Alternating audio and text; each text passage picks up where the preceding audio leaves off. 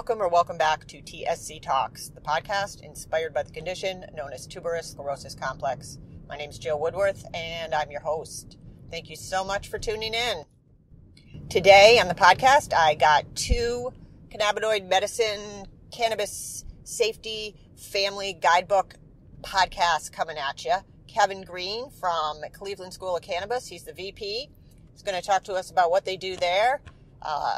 His insight on the industry, getting involved, accessibility, the wide reach of the programs, particularly at Cleveland School of Cannabis, and their placement rate for dispensary jobs and other jobs in the industry. Really interesting guy. Also, I have Dr. Mary Clifton, who is a doctor that got into cannabinoid medicine after a personal experience brought her to try it and realized its potential and started cranking out these YouTube videos or videos on her website related to all different, using cannabinoid medicine with all kinds of different diagnoses. So we had kind of a spur of the moment, short episode conversation. I think she's great, and I hope that you follow her on social media. I'll share all the links for her as well as for Kevin. And she also is a telemedicine doctor and is very encouraging about the need for doctors and physicians, to meet their patients where they're at in their own, living situation. So we didn't talk much about that, but I thought I'd mention it.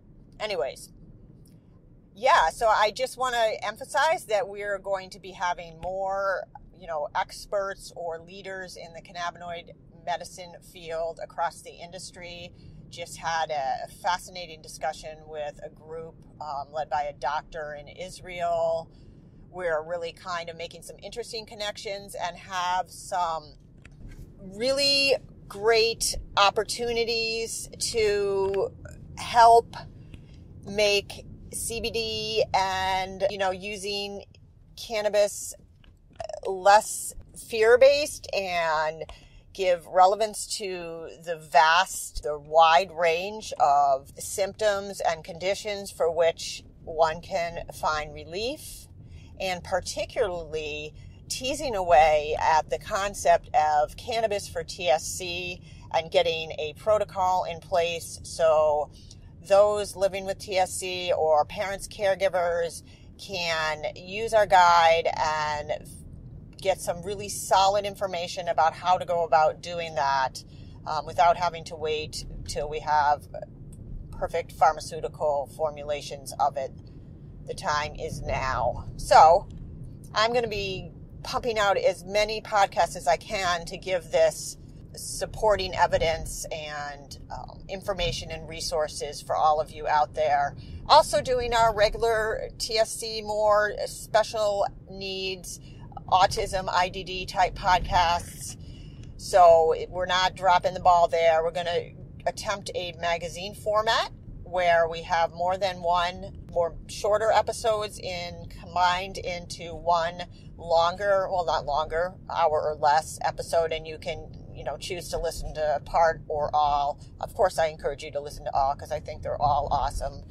I love connecting with everyone that's on the podcast, and I'm passionate about this work in the cannabinoid medicine field because I feel like there's just a hole in TSC care, case management, and one small change could cause ripple effects as far as how we are able to, sit with the level of suffering that our loved ones affected deal with and are going to deal with in the future, based on this huge load of pharmaceuticals that we are more and more dependent upon, and cannabinoid medicine being a untapped source of potential relief for so many people.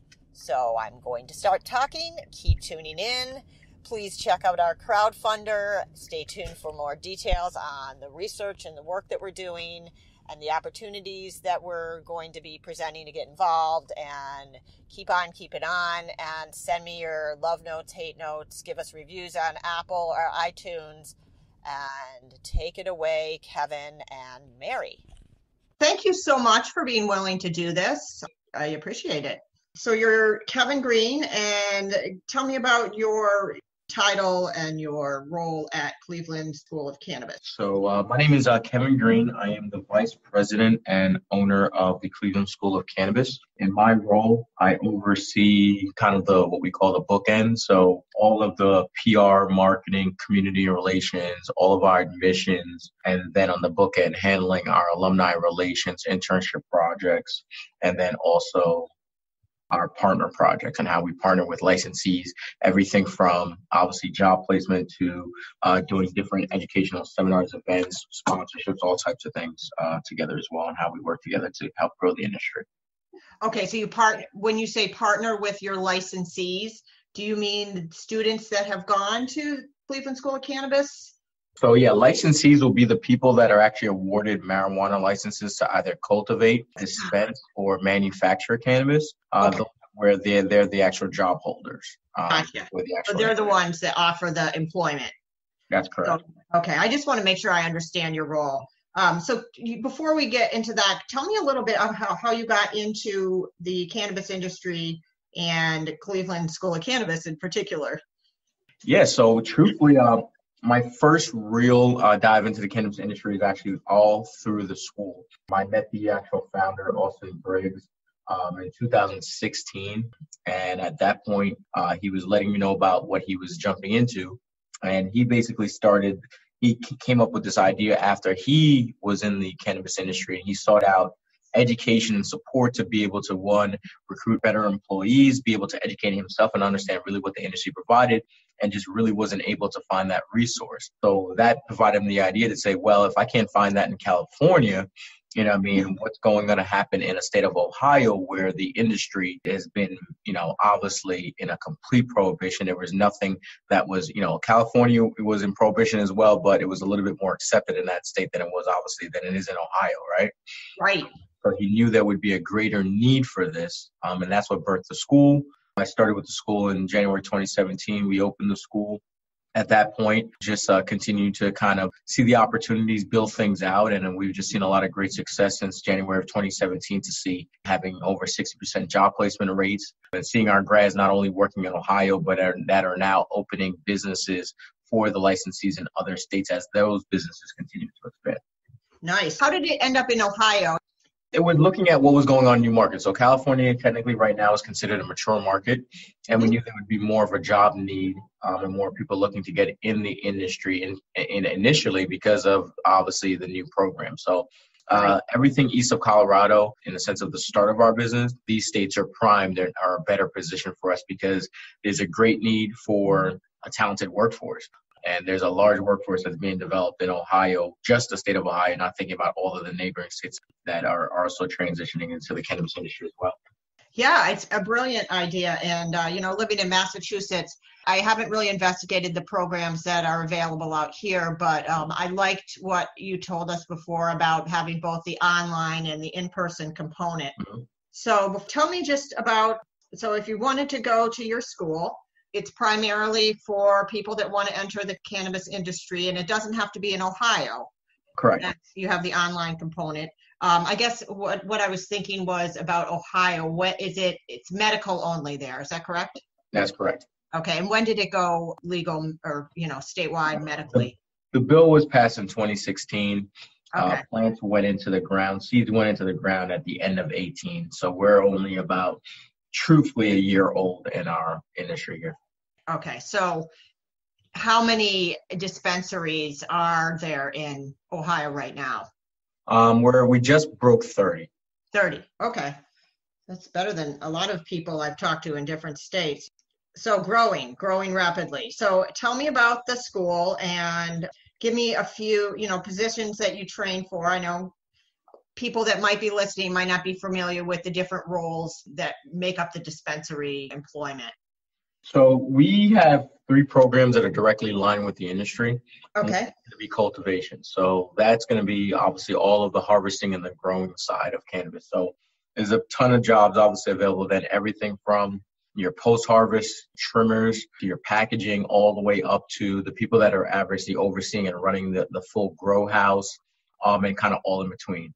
When you think about a cultivation side as well, they actually have to have a sales team and a marketing team also to be able to sell their product to the dispensaries, which a lot of people think that they need that. But we've had a few people that are running the sales departments for cultivators due to the fact that their incentive knowledge in cannabis and how that applies.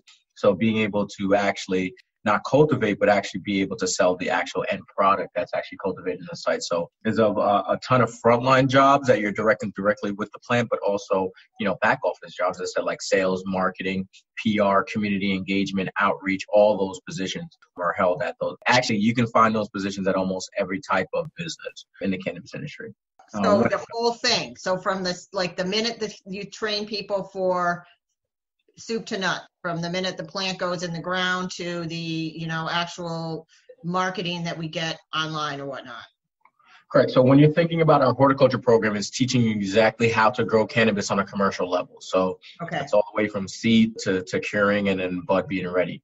But the knowledge that a person that has to sell the cannabis, that understands how the product is grown, is a great salesperson, because the best thing a salesperson needs to know is to know their product. So we've seen people that have taken the horticulture program, been able to transition to other positions because they know it so well and they have other skill sets. We're looking at an industry, it's not just, it's multiple age groups. Our student body is all the way from 19 to 77. Wow. People that have worked in, other industries that translate. So they're taking their previous education, their work experience, and then they're coupling that with their cannabis education, and they're positioning themselves for all types of positions. Oh, wow. Yeah, absolutely. Don't forget what you know, because what you know is important. And this is an industry. It's not just about growing and selling marijuana. We're supporting an entire industry. So just as much as you need cultivators, you need managers, you need HR, you need accounting, you need sales, you need security. All those things are played because it's a full entire industry. It's a full entire day-to-day business.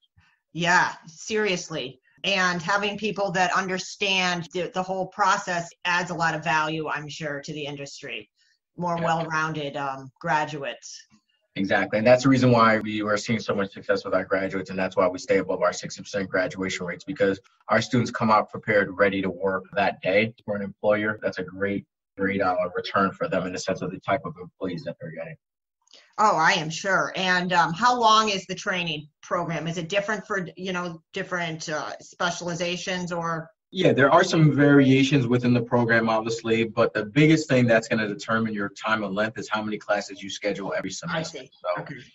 If you're taking, 1 or 2 classes, obviously it's going to take you some time to finish your program. But if you're taking all condensed classes and, you're able to go to school full time, you're in a different type of situation. So normally what we see for a single major, 4 to 9 months, and then we see up to a year for anyone that will take all 3 majors, because we do call that our executive program. So some students will take that because that is the best choice of employment, because you know the entire industry. Okay. Absolutely. And what about the staff and training for how do you get your teachers? And so we recruit staff members from many different levels. So obviously we have everything from people that have been horticulturists in the cannabis industry from other states that have moved back to Ohio, either looking at the industry being here now or moving back to come back home. Okay. We also have lawyers. So we have a ton of lawyers on our books, right? Because we have to teach law and policy. So obviously we have a curriculum team that develops a curriculum and then hire and recruit faculty members. We have great partnerships with the industry as well, in the sense when you're thinking about the actual job placement. So, we have a lot of partnerships across the board for job placement, but at the same time we'll say, hey, do you have anyone in here that might want to be interested into being a faculty member? So a great connection tool for the students, because now they're actually being taught directly by somebody that could be a potential employer for them. So they even get a better chance to showcase themselves. So a lot of our students start their interview the first day of class because they're getting taught by somebody that's directly in the industry. Oh, that is so cool. I love it. Yeah, as far as any of the online versus the in person, so what is your online curriculum, and do you have people from other states that are taking advantage of that now, or is that still under expansion, or how's that going? Fully up, all of our programs are available online. There's probably maybe 50 students enrolled into the online program as of now. So our online program is fully live, and all programs have been available since April of this year. So we already have about 50 students enrolled into the online program. Awesome. Have you thought about, expanding like your school as a prototype to different states, or have you thought of that? Those conversations are within our expansion plan. Obviously, it's always about the partnerships, the job market, and then obviously the laws within that state and what's going on. Right. So Complicated. There will be some announcements made within 2020 about what TSC will be doing and other things and other partnerships. Working closer with the federal government as well within how we're rolling out, how we're doing job training, how we're transitioning farmers, extractors to come into the industry. So there's a lot bigger. How are you doing that? Well, that's all about partnerships and work. Right now I can't really talk about it. Okay.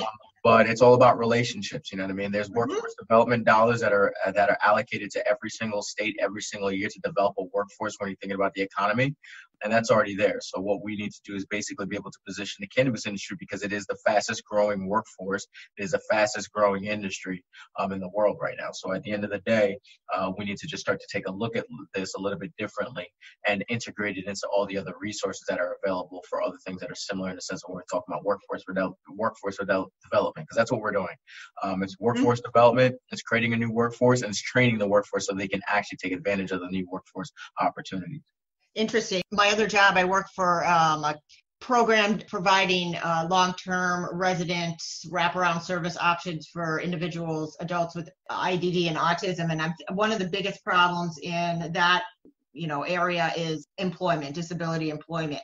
And I'm thinking, like, what a great way to potentially hit two kind of marginalized, and I'm sure this is just a brainstorm type thing, populations where, cannabis has got this underdog, up and coming reputation. And then, these huge sectors of our society that are just, we're not capitalizing on their abilities because we're looking at their disabilities and finding roles for as many people as possible in the cannabis industry. So I know there's some talk, at least in Massachusetts, about racial equity and giving opportunities for marginalized populations to get involved in the cannabis industry. So I don't know, I see your school having just opportunities all over the place right now.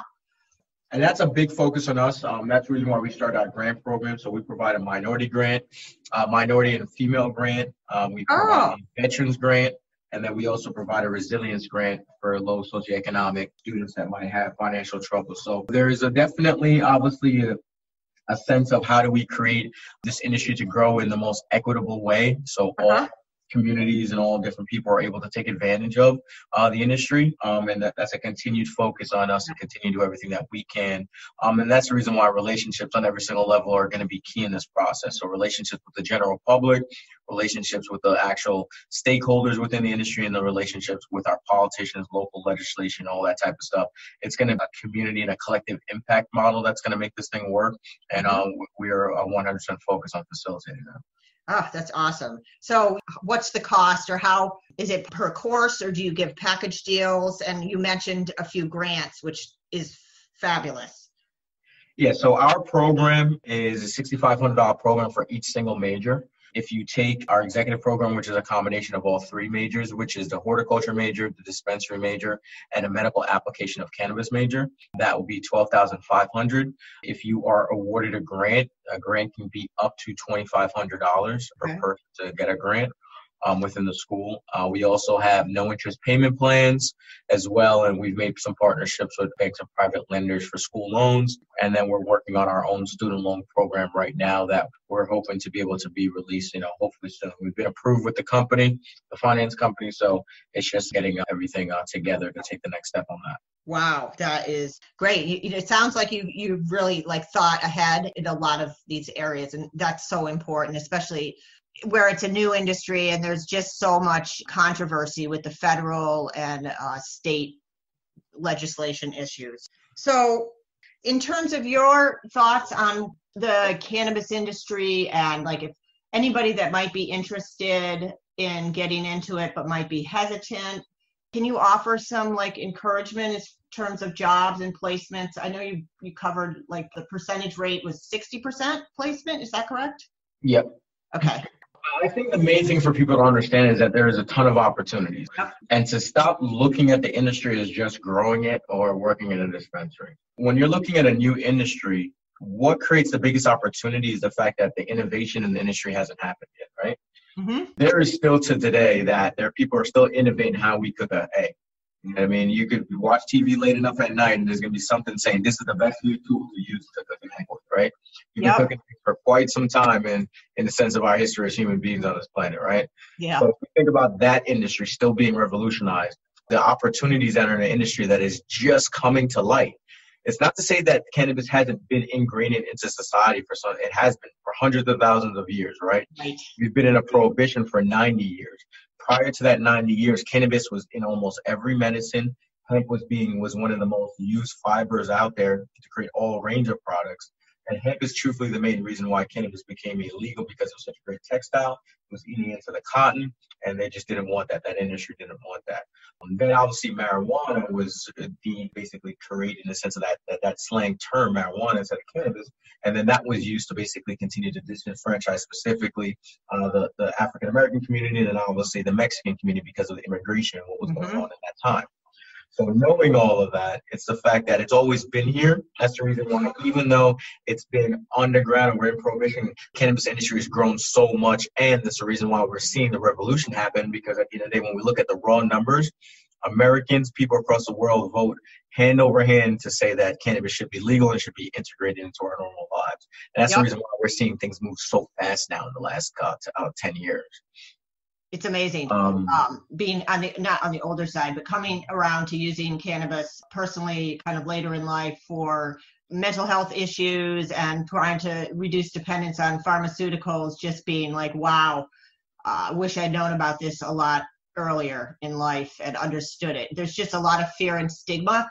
And I guess, how do you deal with that type of, have you had issues with, legal aspects and countering people's embedded misunderstandings of cannabis as a education program? Do they take, I can see that people might think, oh, well, yeah, that can't be serious. We're going to go to pot school or whatnot. So yeah, we don't ever fight against that, because we know that people are going to come in with all different mindsets on where they are with cannabis, right? But that's why education is key.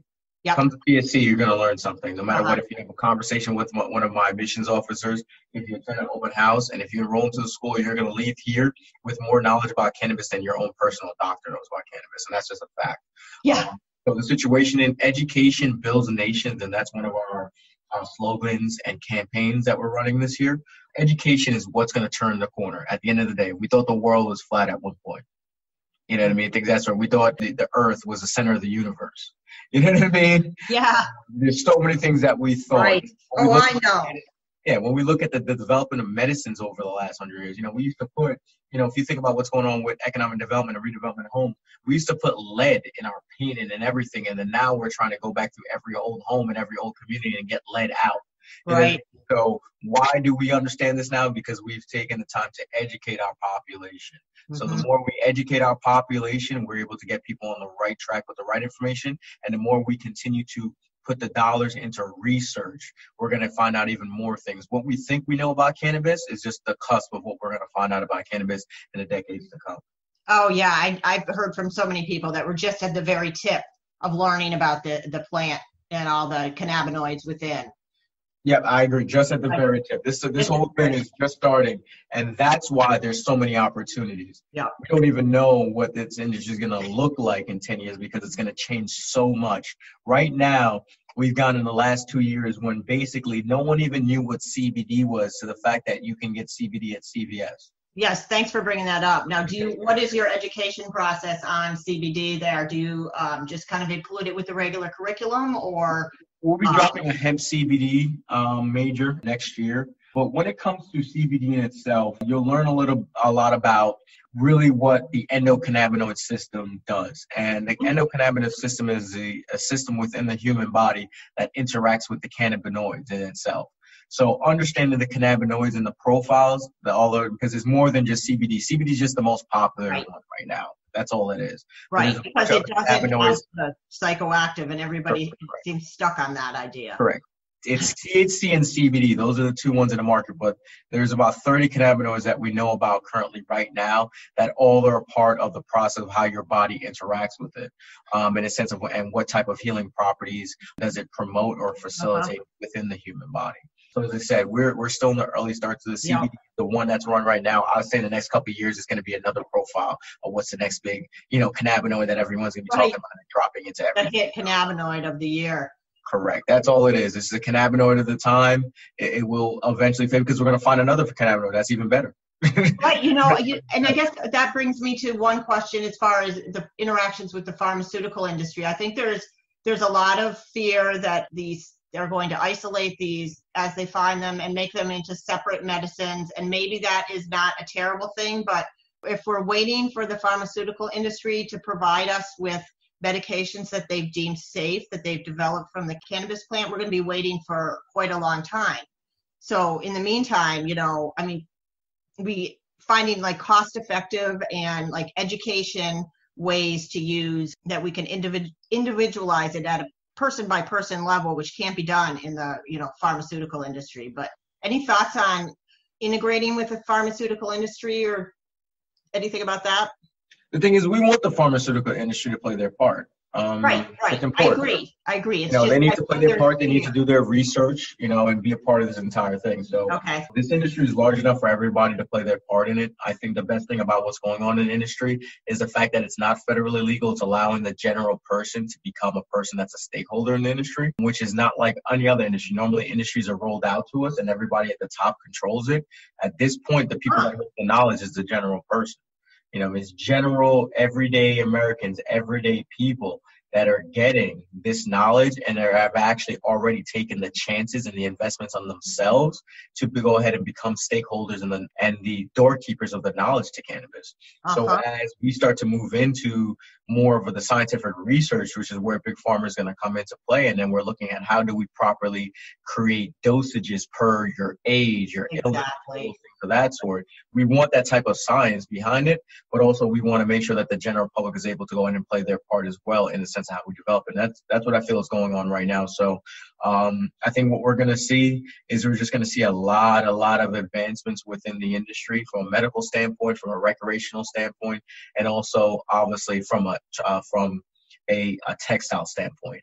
Medical and recreational will be a part of the market. The largest market in the cannabis industry, the largest shares will be going to the textile, because when you can make every single thing that we interact with can be made with cannabis fibers, you're thinking about a whole different type of situation now when it comes to that, because not everybody's sick. Not everybody wants to spend recreational time with cannabis, but everybody needs drywall. Everybody needs a table. Everybody needs clothes. Everybody needs carpets. You know what I mean? We need all that we use it every day that we don't really pay attention to. And when you have a cost-effective textile, like the fibers from hemp, you're changing the entire game. Absolutely. Do you ever go to conventions and in different states and market your programs there, or is that not necessary? How have you developed the outreach? Yeah, we have a combination. So, running a full company, you have a marketing mix, right? So you're doing traditional media, you're doing online, you're doing a sense of community engagement. We attend a lot of conferences across the country, and that's not always truthfully because, for us, there's a bigger picture here than just building and recruiting students, right? Partnerships and understanding who you can work with to take the next step in the industry is going to be key. So a lot of our out-of-state travel is built around how do we build a coalition around cannabis initiatives. Gotcha. Things forward in itself. But as I said, we have a marketing mix. So we're doing everything from, the holidays is coming up. So last year we did a Cleveland Feed the City, and we partnered with a large radio station, and we fed a couple thousand people around the holidays. To obviously cannabis focused events that we might vend and sponsor as well, all the way up to, we might go ahead and touch base on lawyer events, because it's always key to stay in touch base with the lawyers, what's going on the legal side, what they're doing, what they know. So it's a real combination of everything that we try to make sure that we touch. We want to be good stewards in the community. We want to make sure that we do our part, and we also want to make sure that we continue to build relationships. Beautiful. I love your philosophy and your work and what's going on there. really, Kevin, thank you so much for coming and talking to me about it. Do you have anything else you want to talk about or share? I think in closing, definitely want to thank you for the opportunity to be able to speak on your podcast. And one thing I would say is, TSC is always open. We want to be a resource to yourself, to other people. We're very, very open. Every conversation we think is key because it only helps us push along to the next step, everybody's ideas and things of that sort. So I tell everybody, don't box yourself in when it comes to this industry. Think wide and broad and as far as you can, because when you have so many open opportunities, you can be the person that can create the next best thing that can help this cannabis industry take the next step forward. So, innovate, and no idea is a bad idea because it might just be the next idea we need. I love it. I'm sitting here with a big smile on my face. Thank you so much. Take care and have a great day. All right, Jill, I really appreciate you as well. Enjoy the rest of your day. Thanks. Bye-bye. Thank you, Kevin. Now we are transitioning to Dr. Mary Clifton. Take it away, Mary. If there was something here, I would know about it. So I'll just do a little research work and I'll convince myself there's nothing going on and then I can get back to my regular life. But there's a lot going on in cannabis. So I just started compiling the research and shooting around it. And then, we started looking at putting the videos into different groups and, so I'm putting together the videos now for, depression and manic depression and psychosis. What happens, with people who get acutely psychotic after they smoke and decide they can fly and jump out a window. That actually happened to me. And also metabolism. Oh, really? Yeah. Well, yeah, I think it was a combo with cannabis and I was on a whole bunch of pharmaceuticals prescribed to me in a alcoholic treatment program and decided I would, they weren't really helping and I'd try some cannabis, not really knowing much about it. And I went on quite a trip that really, it changed my whole concept of spirituality in many ways, but it also kept me away from cannabis for a time period. But then there's something there, like I couldn't turn away. I knew I had learned something in that despite the bad trip and circled back. So yeah, that's really, that's important to know about. And it could have been, it's hard to say. It probably was a combination because there's people that break like that with alcohol exposure or with other drug exposure too. But you're right, it was probably that combination.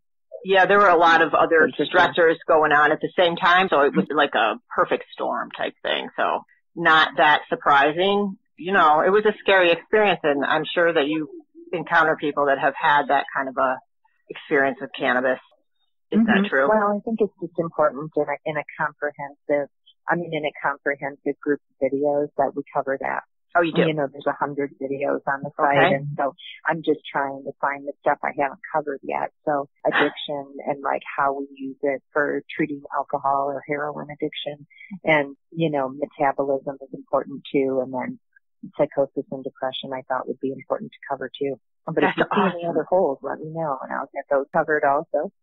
How has it been for your own shift in terms of being a doctor that's kind of, it seems like a lot of medicine is very, I don't want to say fearful, but just doesn't really know a lot about cannabinoid medicine, and then has it been a challenge?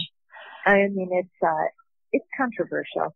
Yeah. It's definitely a controversial place to be working in, but it's also just really valuable information, and it's not hurting anybody. Yeah, I've had some issues around that. I bet. But at some point too, you really have to just make sure people know what's going on. Absolutely. As far as CBD, what are your thoughts on this CBD craze? People seem to be turning to that because of the non-psychoactive components and our rather Puritan society thinking, God forbid I'm quote unquote high. What are your thoughts? I mean, I think CBD is very powerful. In fact, all the work on seizure has been done. All of the major large randomized controlled trials on seizure were done with CBD. And there's great research around CBD and anxiety. And CBD is very powerful all by itself. So it's a very reasonable alternative for people who want to avoid, any of the psychoactive effect of cannabis and still get the benefit. And would you recommend, and I know you can't make specific recommendations, but how would you recommend that an individual go about choosing a brand? Well, a lot of people start out with CBD and see if it works, and then if it doesn't, switch over to cannabis with various levels of THC. I would recommend that you choose a brand that you purchase from somebody that you trust, and that you make sure that the company has third-party testing. This is definitely a situation where there's a lot of low-quality product on the market. Yeah, but if somebody can produce third-party testing of every batch so that you know what your percentages of product are and you make sure that they're testing their product, then that's a big step forward to getting really great product. I mean, you can test just for the THC CBD ratios, but other places are testing for the terpenes and the herbicides and pesticides. There's a lot of different things that people should be testing for if it matters to you. Exposures to herbicides and pesticides matters to me a lot, but other people it might not matter as much, Right. It depends on where you're coming from and what you are looking for, I suppose. Yeah. But that third part, that's a really great, that's helpful. So if you're looking at CBD, making sure that the third party testing is solid and that they have that and, what you're getting is actually what you're getting. That's really helpful. Yeah. In terms of the industry and the idea of I think one of my goals is, having kids that are on multiple pharmaceuticals long term, no idea how these play out for life, having to take all these meds and thinking, can't wait for the drug companies to develop the specific isolates or whatever they're going to do, trying to find kind of a reasonable middle ground that's not too expensive. I guess, what are your thoughts on the industry in terms of pharma getting involved, and do you have any opinions on that related to that? Oh, I think that CBD will be in everybody's medicine cabinet right in the front because, we have such great data on pain without the kidney issues or the stomach issues of things like ibuprofen. And great data on insomnia and anxiety with much fewer side effects than any of the current antidepressants or sleep meds. But the formulations, I think are going to be really valuable for treating, more serious chronic diseases like Alzheimer's or obviously multiple sclerosis, but cancer. There are so many great formulations, coming in line for more serious chronic diseases, especially a lot of gut diseases too, like Crohn's disease or ulcerative colitis. Really? So I think the pharmaceutical formulations are going to be really valuable for harnessing for, issues. Oh yeah. Yeah. I think that, waiting for that to happen is frustrating for people, but it's good that there's people like yourself that are willing to put information out there that we can use in the meantime while we're waiting for however long this takes for these to be, There's a lot of people that are getting great relief just with working with a cannabis doctor on the existing medications and choosing a formulation, just a strain that's already available and already growing for medicinal purpose.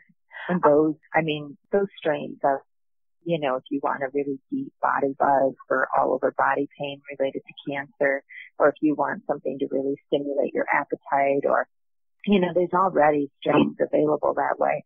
But I'd love to see the pharmaceutical companies really take apart all of the different cannabinoids and terpenes and try to design something really specific for people who just don't get complete relief from the available strains. Yeah. I think that's really neat work. Yeah, and I think it represents an interesting combination of a big industry getting involved with a real grassroots history, and I'd be a little concerned that it's going to be overrun by people trying to make money, but I know that the pharmaceutical testing is super rigorous for FDA approval, so. Yeah. It's going to be really hard to get a lot of FDA approved medications through because the FDA can only approve, things that have one or two components. And you're looking at, cannabis, you've got stuff that has 80 different terpenes and 25 different cannabinoids. I mean, The FDA is not going to have any idea what to do with a compound like that, and so I don't know. I don't know how successful these companies are going to be at anything ever going in front of the FDA, beyond Sativex that we already have. Right. But, and maybe some specific CBD products, Yeah. But they can probably create some pretty awesome strains. I know. It's exciting. Everything that's going on with cannabis is exciting. So, if someone is looking to find out information, where can we find you? You can find me at CBD and Cannabis Info. And of course, like me on Instagram. I would love that. Sure. THC_MD or something. Let me see if I can connect you there. And then you can just go to cbdandcannabisinfo.com. And if anybody has a question or if they want a particular video that they haven't seen has been created, then they can just, message me. All the messages from that site come directly to me. That's great. And as far as the research that you're drawing from, you mentioned Israel. Is that correct? Oh, there's great research, I think, coming out of Israel. They're doing a lot of work creating formulations, but there's good stuff in Italy too. Italy is keeping a really nice data bank from their dispensaries. And of course, good research coming out of Canada. And the research is getting better in the U.S. We're behind a little bit because of our prohibition, our restrictions, but there's good research all over the world. Okay. That's really helpful. And then, that's your vision for the industry and working as a doctor. Any thoughts that you can share? Kind of broad. Oh gosh, I'm excited to be in this industry. Are you? I love innovation. I love disruption, and I love when patients get empowered to take care of themselves. I love everything about the cannabis industry. The people are smart and they're thinking and they're working really hard, and in the end, the patients benefit. Yeah. There's really almost no downside, Yeah. It's, really almost no downside. I mean, if you get too high, just take some CBD and back it off a little. Right, absolutely. Really. Yeah, I noticed that you do, another part of your work is telemedicine and kind of making things more accessible. So I love that. I applaud that. It's great for patients to have easy access to doctors and get the care they need quickly. Mm-hmm. And, I think that can tie into cannabis. I love that too. In the future when we loosen up. When it gets federally approved. That probably would be really helpful. Yeah, well, there's actually some really great, I do consultations on my site, but that's a pretty limited part of my work. I do more like consulting with companies, but the individual patient consultations will be, I have a plan to increase those in like mid-November. Really? Awesome. Yeah, I'm working with a company, VeraHeal, down in Washington, D.C. We're launching like a consultation line, but we'll see how it goes because I've been offering consultations. But really, the goal here is to make it possible for somebody who has questions to go to my site, learn what they need to know with the research, and not have to spend any money or very little money. Any consultations that I set up are going to be very economical and affordable and reasonable for people. It's not, all the work isn't leading to $300, 2-hour long consults. These are like quick 7 or 8 minute consults to answer burning questions. And then those will hopefully direct to additional video. Like if I get the same consult with the same question 7 or 8 times, then probably pretty clear that there's a hole in the work, And you make a video. So that's what you do. I make a video. Great. I love it. I'm thrilled to find your site and to talk to you. Thank you so much, Mary. Oh, thank you. Yeah, have a good one. Take care. All right. Bye-bye.